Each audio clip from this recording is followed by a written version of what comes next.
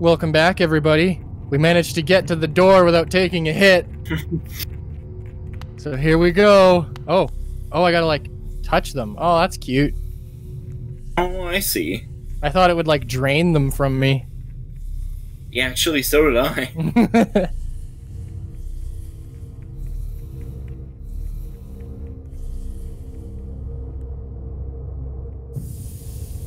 Huzzah! We did it.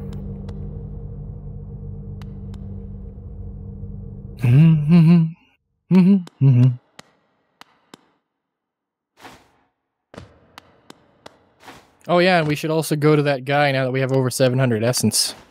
Oh, right.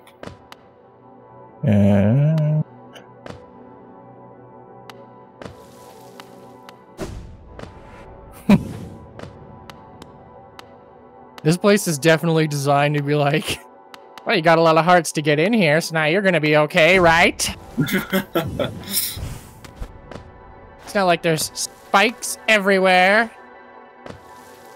It's just spikes. Spikes can't chase you. Spike was the best character in the land. In the Land Before Time. I honestly don't remember enough about those movies to have an opinion on that. I only remember the first one. Like, to the point I don't even remember which one of them Spike was. He was the, I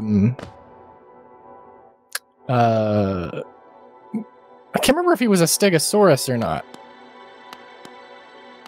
I don't even remember there being a Stegosaurus.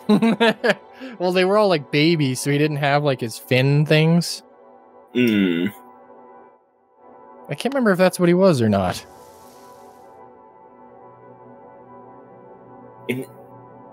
Actually, thinking about it, I think that might be the only like main character that I don't remember. Oh my god.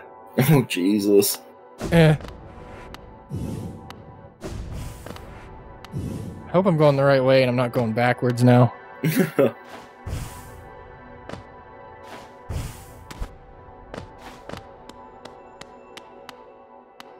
Oh. Is this it? I think that's it. The lifeblood core. And then I died.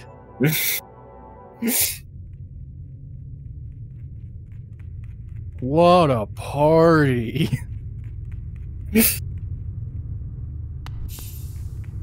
Alrighty, I want to read what it does. I mean, I know what it does, but I want to see. When resting, the bearer will gain a coating of lifeblood that protects it from large amounts of damage. Alright, let's get out of here.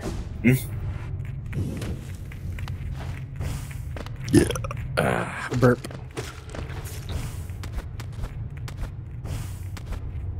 I'm walking on sunshine. Whoa. Okay, apparently Spike was a Stegosaurus. I remembered. Yay. Voiced by Rob Paulson. But he didn't say anything, he just like grunted all the time.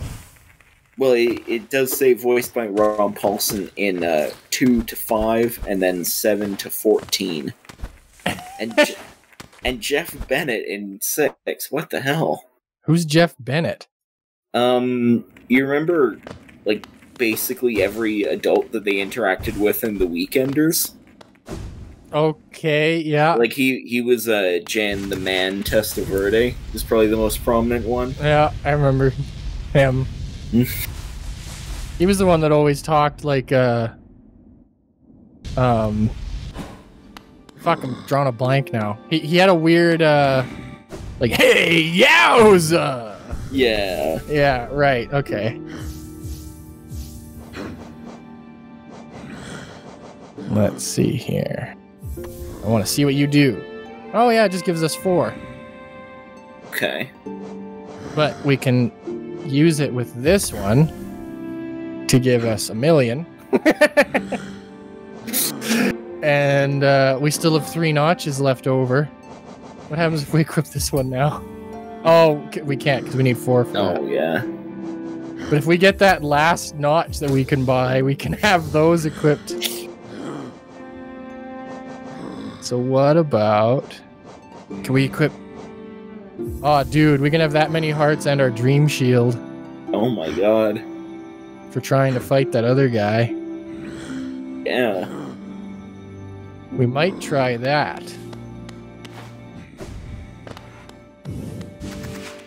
Why not? Well, wait. Let's go to the nest first.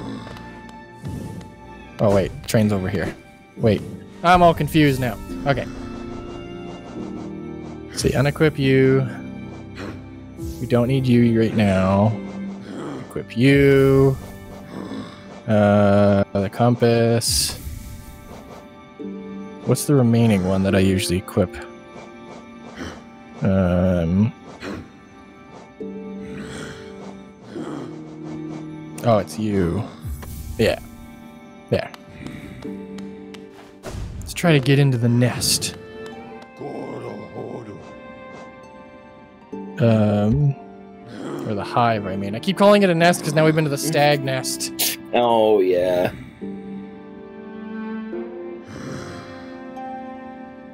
Yeah, assuming that is... I know it links to that spot there that's in the center of the screen. But I don't know if that's like a destructible wall from this side, or if that's like more scaffolding walls. I can tell you you're on the right track there.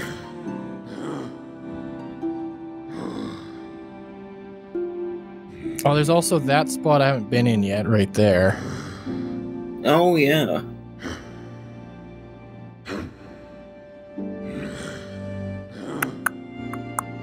And there's those 2 spots, too. But I'm guessing those just go to the city. Yeah, looks like it. Okay, I'm gonna go to that train then. Whee!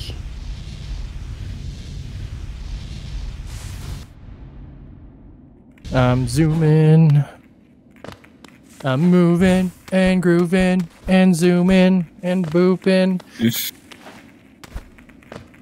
Those first 2 lyrics are the only ones I remember.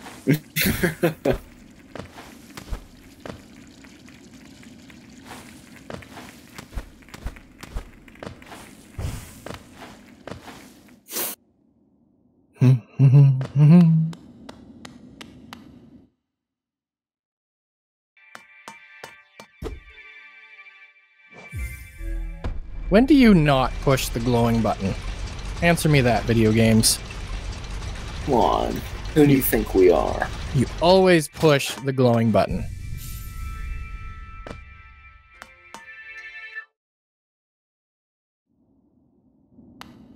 Okay.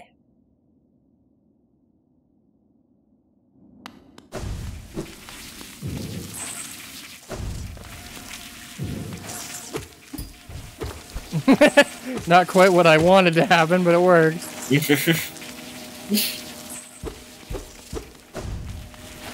Okay, so I think it's right here. Yeah, I'm guessing there's like a scaffolding wall there or something. Because I'm not seeing...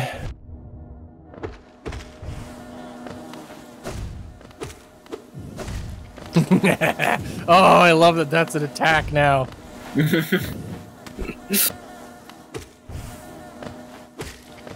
So yeah, you are in the right area for the entrance. The right area on the map, or the right, like the right, the right area, or the right, like, province, Kingdom's Edge? I think, like, the right, like, area, because it does mention, like, these little bee guys. Okay.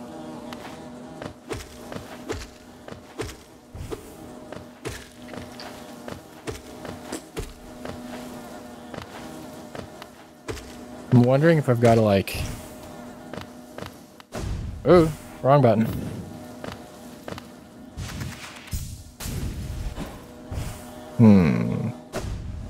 And I'll tell you, you do have to break a wall, but not with the attack that you're thinking. Oh, okay. So I just gotta hit it, maybe? See if I can find cracks somewhere. Cracks.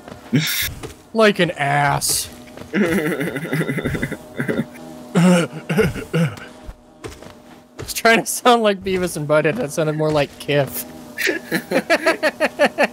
Yeah, kinda. I'll never forget that that day you did like you did a really good Kiff impression once. Oh yeah, I did. That was so funny. Okay, I don't see any obvious. Oh wait, no, I don't see any. Where do you go? Any obvious cracks on that wall? Again, this is not a very well written memory. It just says behind the Hivelings, which in a 2D game is nothing. Behind the Hivelings.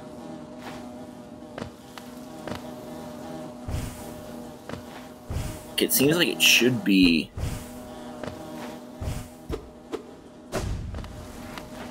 Oh wait, what about? It should be in this room.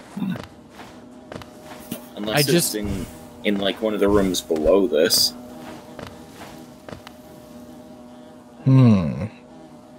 It did just say to go east. It didn't mention going like up into anything. Oh, so you think it might be in the same section as that train on the right side? Yeah, like it specifically mentions taking the train and then going east. So I'm wondering if it's maybe like in that corner right before you get up into here.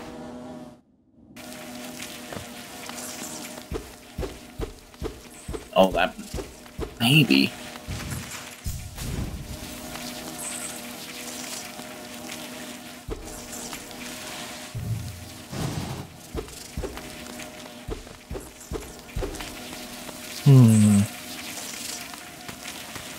Oh, okay. Maybe down.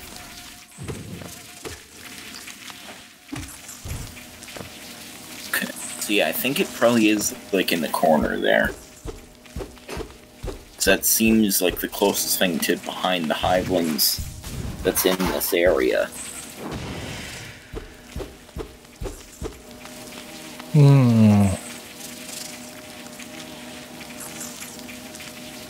From what I remember, there's 2 spots that link over here somehow.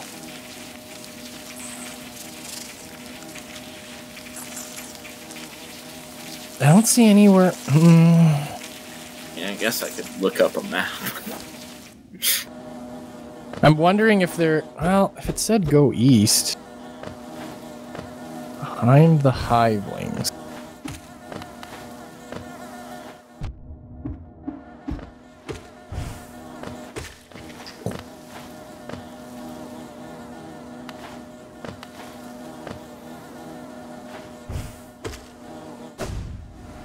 Oh, yeah, it is like exactly in that corner there.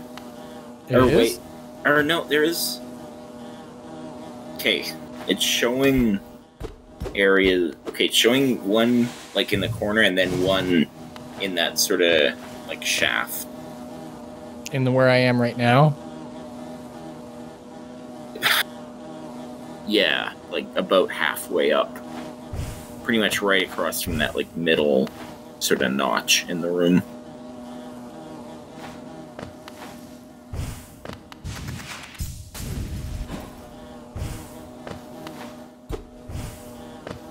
And I have to attack it? Yeah, oh, wait. But not with any of the ones that you've been using. There you go. That didn't work, but maybe it's here? No. No, maybe you do have to get into it from the bottom.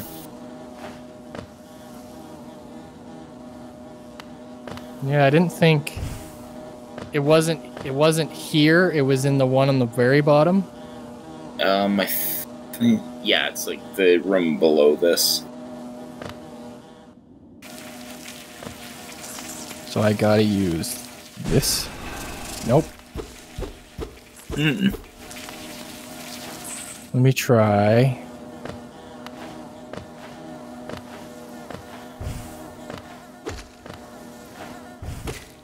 Get some soul back.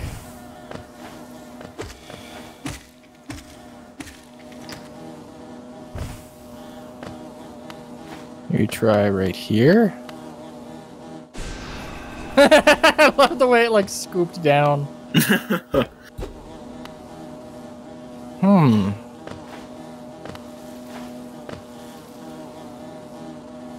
Is there another spot where it links to Kingdom's Edge?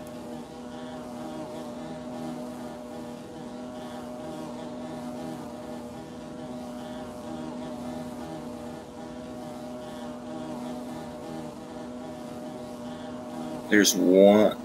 No, that only leads into like one small area of it. No, like the only ways to get it into the area proper are just the two that we can't seem to find.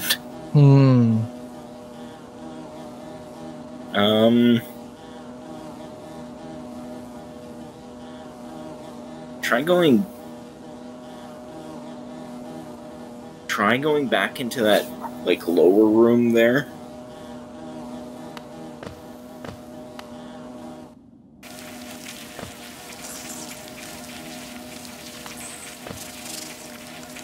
Oh, wait. Like, I'm thinking it might be like sort of. Yeah, I bet you it's there. Oh, like right by the spikes. Yeah. Okay.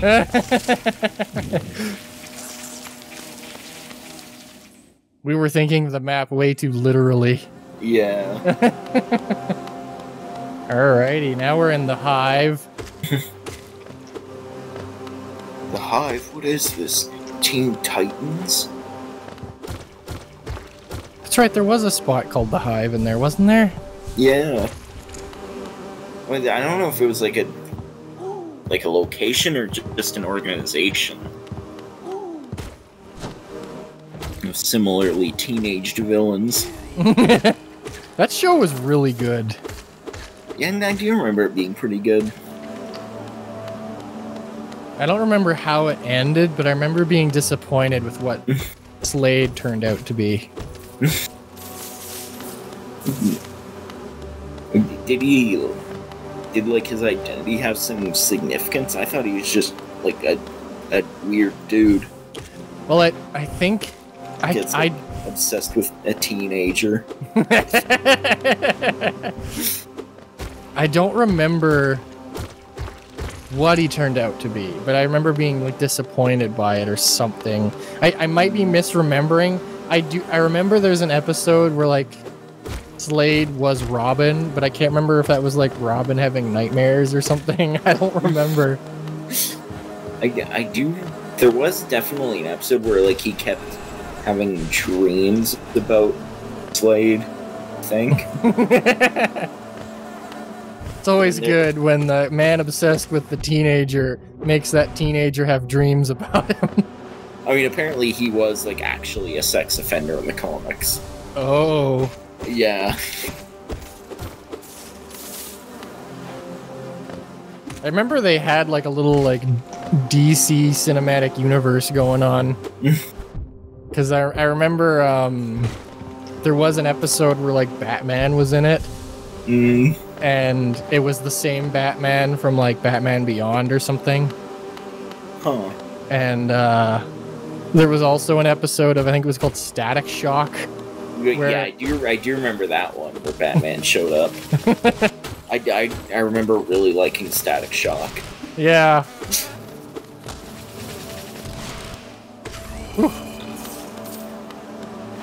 Did you ever watch the one Batman show just called The Batman? I don't remember. It was really good. Give me bench. The Joker basically just looked like this kind of homeless guy with dreads.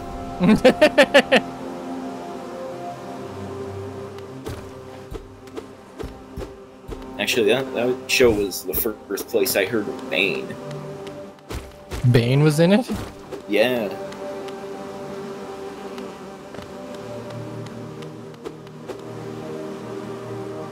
Batman. The Joker has dreadlocks, Batman. And I talk like this. Yes, before the movie where I talk like this. Actually, I think they gave him, like, sort of a Spanish accent. He was like... Yeah, I don't remember exactly. It's been a long time since I saw that show. But yeah, the Joker had, like... Yeah, he's got, like, a vest, and torn cuffs, and bare feet, and crooked teeth and shit. It's voiced by Kevin Michael Richardson. It was great. Oh, it wasn't Mark Hamill? No. No, it was, you know, like in American Dad or Family Guy or The Simpsons, when they need, like, a really deep voice for a black character? I'm sure if I heard it, I would recognize it. Anyway, that's Kevin Michael Richardson. Using a different voice, admittedly, than he did for the Joker. But not as different as you'd expect.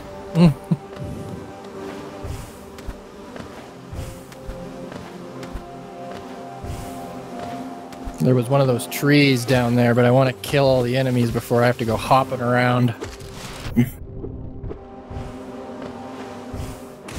Yeah!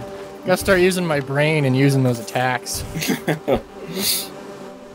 I play Hollow Knight too much like it's the Messenger or Shinobi, where it's always you gotta hit them. But at this point, I don't see that changing.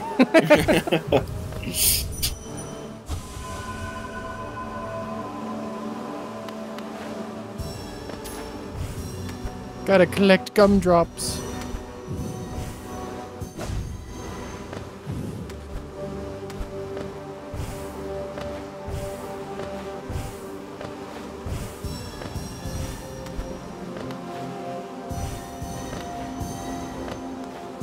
What kind of religion do you think bugs would have? I don't know.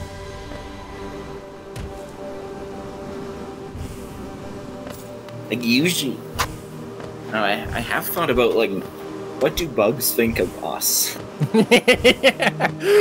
I've always pictured it as more like they think of us as the Titans from Attack on Titan. That's what I'm thinking. Like, basically...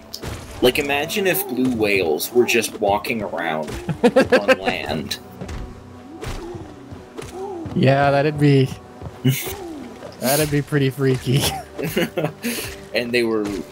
And a lot of them were just very angry at you for even being in their space. But, like, look at the size of their space. Oh,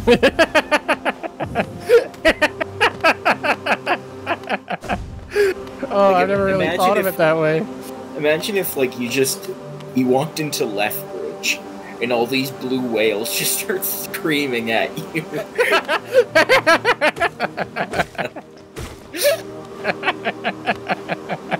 Get it out of here! This is our house! This unbelievably huge area is all ours!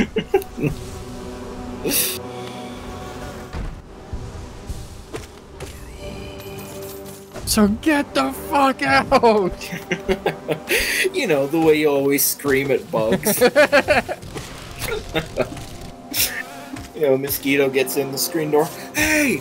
This is not your space! You need to leave right now or I'm calling the cops! If there's any police officers in the audience, I want to know, have you ever gotten a call about a mosquito? And what did you do? Yeah. Did you call the SWAT team?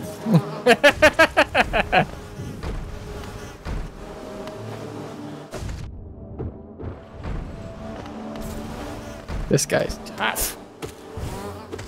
There we go. He does a lot of damage when he hits me.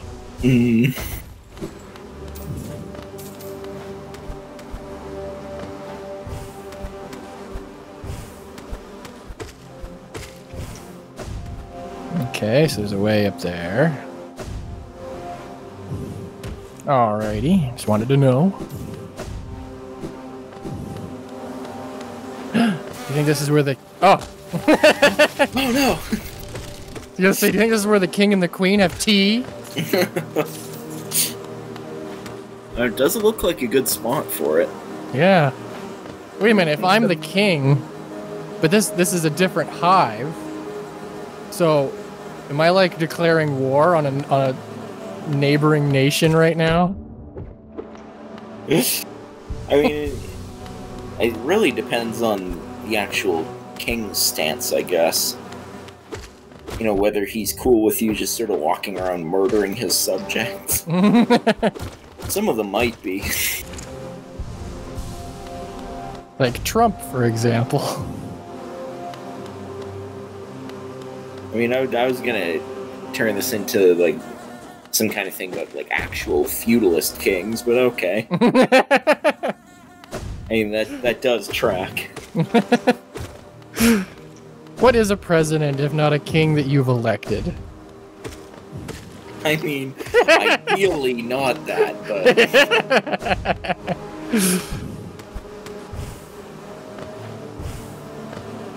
No, yeah. Nobody show this episode to Donald Trump. It'll go straight to his tiny head and his shrunken hands. I know he watches a lot of Let's Plays, but you have to hide this from him. Honestly, he seems like the kind of president that would be like, I'm not going to work today, I've got to watch fucking Markiplier. I mean, probably not Markiplier. I mean, it'd have to be someone who could pull him away from Fox News. That's true. Maybe PewDiePie. I like the way this man screams.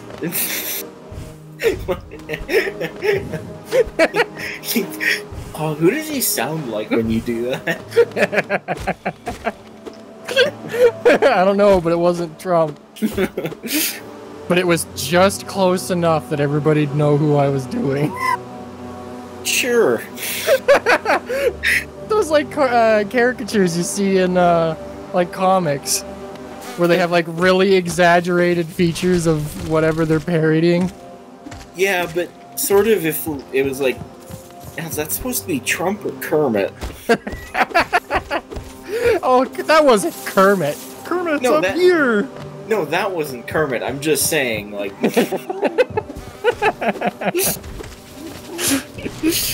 Yeah.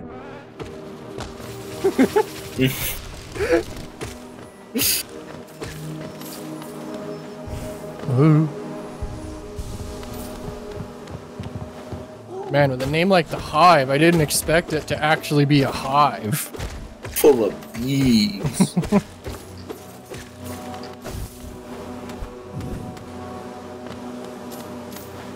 Some game had like a nightclub named the Hive, and I can't remember what it was. It might have been Deus Ex. Is that where I came from? I think so. Yeah.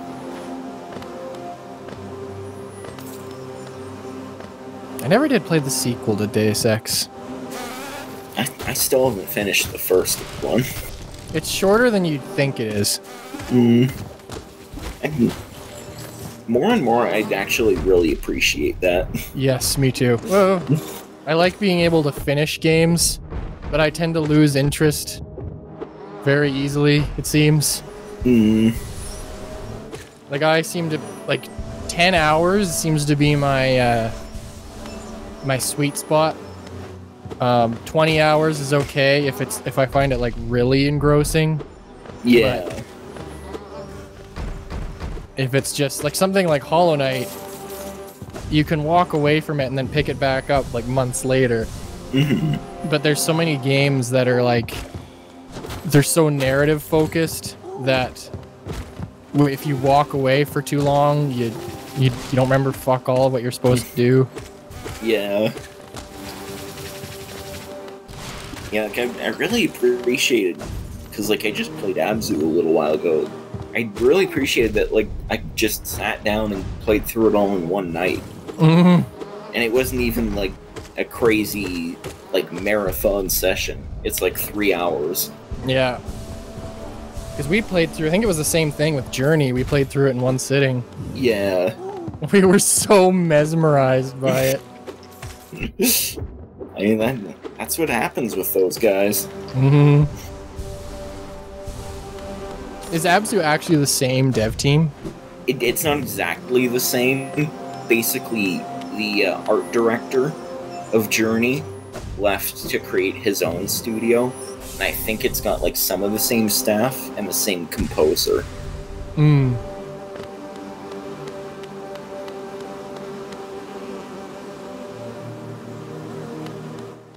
But yeah, like, they are very much like in the same kind of spirit.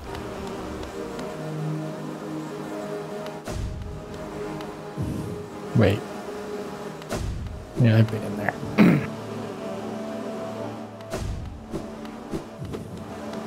I was really surprised when we did our games of the decade, and yours was Journey, wasn't it?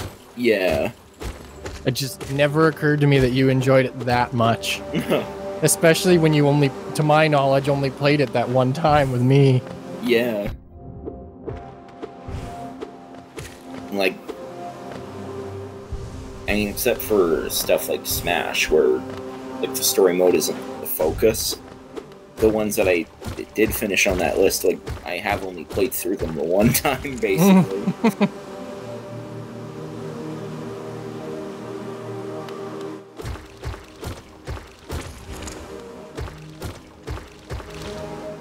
I wonder how this next console generation is gonna do, like at launch. Yeah. There doesn't seem to be many games on either platform at launch right now. Although I was reading a retrospective of the PlayStation 2's launch day. There really was not much. No, there wasn't on like the N64 either. I think it just had Pilot Wings. It might have had Mario 64 at launch, but I think it was just that and Pilot Wings. Yeah, I think you're right. Well, I mean, same thing with like the 3DS. Right down to, I think Pilot Wings was one of the launch titles. I don't know if it was Pilot Wings. I think Steel Diver was. Okay. But yeah, like, you look through like the PlayStation 2 launch titles, and it was like, okay, there's like a few PlayStation ports. Apparently, Ridge Racer was pretty good. There were, like, it says something, the article I was reading listed a pool game, like just a very straightforward pool sim, as like in the upper echelon of PlayStation 2 launch titles.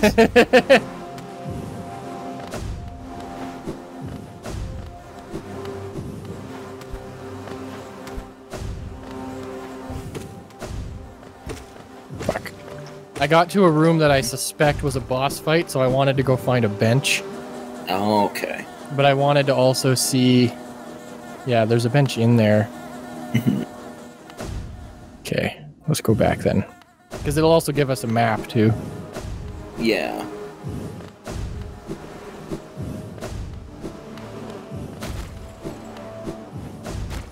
Do do do do do do do do do do.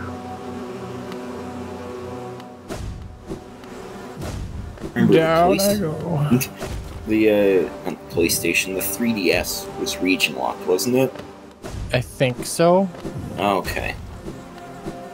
It's like I just remembered that, like, I was on a school trip in England when the 3DS launched, and a bunch of us were like, "Oh yeah, the 3DS is out. Should we like buy one? Should we each buy one?" And eventually, we decided not to. Thank God. Alright. Well, I guess next time I'll go back to that room on the right and see if there's a boss. It just looked like a boss room to me. And if there isn't, I think we've gone everywhere now. I think so, yeah. Alrighty. Well, next time we'll go fight that boss if there is one, and then I guess we'll head to the Black Egg Temple. I'm guessing that's where we go, just because it's got that big icon on it. I think so. Well, like it showed all the like masks sort of breaking off of the seal or whatever. Alright. Well, we'll see you guys next time. Yeah.